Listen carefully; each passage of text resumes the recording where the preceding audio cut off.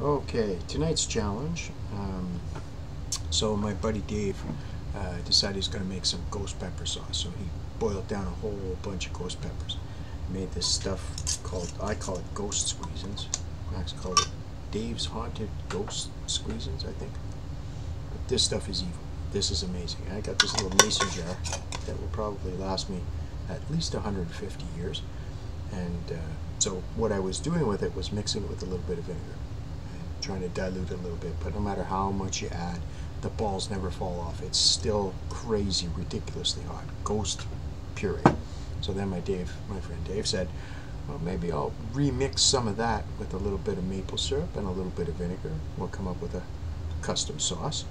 So my challenge tonight, well, I may have had a beer or two.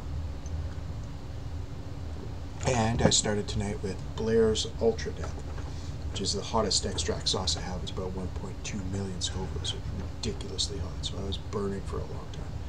And then I watched a couple of Johnny Scoville videos and got it stupid idea in my head to take a tablespoon of Dave's Evil Maple Ghost Sauce. Oh my goodness. That's going to leave a mark. I wish you could see that because it is pure evil. Can't really. How close can I get that? Anyways, it's a full tablespoon. And that's my challenge tonight. So, challenge to Dave. You do a tablespoon of your ghost maple evil deadly. Now I'm stalling. Here goes.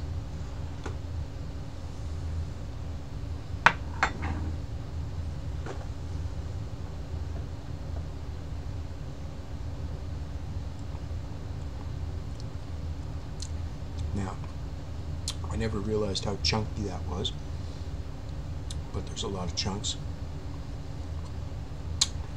The heat is phenomenal. The flavor is incredible when you do that much of it. It really presents the whole spectrum. That's a good challenge. That's a lot of flavor.